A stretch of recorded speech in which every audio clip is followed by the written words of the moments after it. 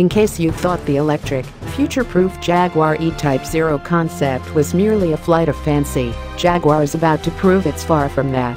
The E Type Zero is about to make production at Jaguar's Classic division in Coventry, England.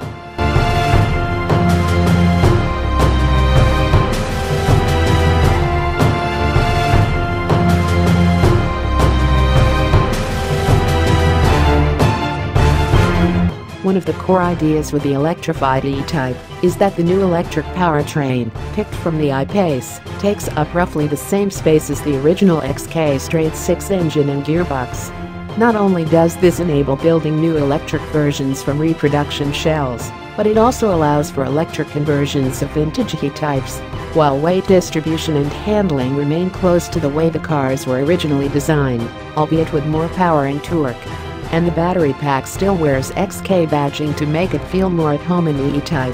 The automaker expects a driving range of over 170 miles.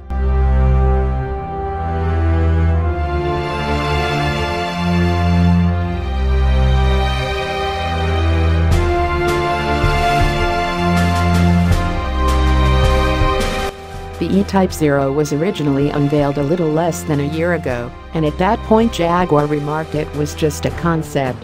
Now things have progressed far enough for Jaguar to announce small-scale production at the same Coventry facility, where Jaguar also builds as new E-Type reborn versions.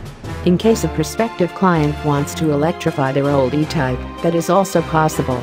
And, as Jaguar says, the conversion is fully reversible, in case owners would want to revert back to that sweet straight-six sound.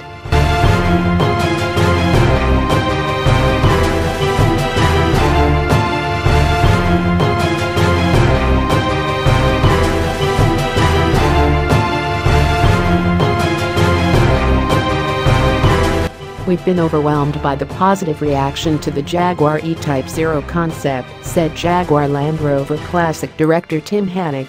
Future-proofing the enjoyment of classic car ownership is a major stepping stone for Jaguar Classic.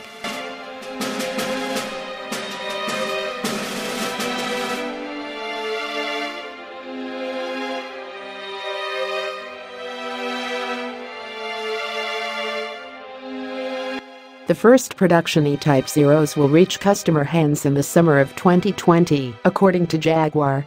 The newest concept version will be shown at California's Monterey Car Week.